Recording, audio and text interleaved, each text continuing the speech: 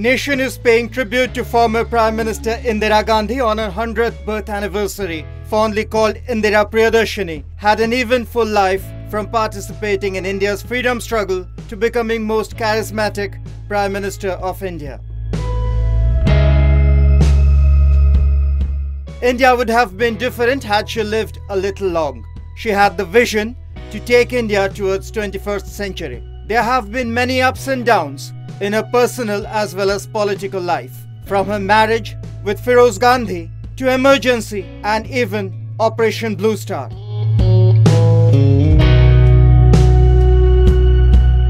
She fell to the bullets of her own security guards at her residence on October 31st, 1984.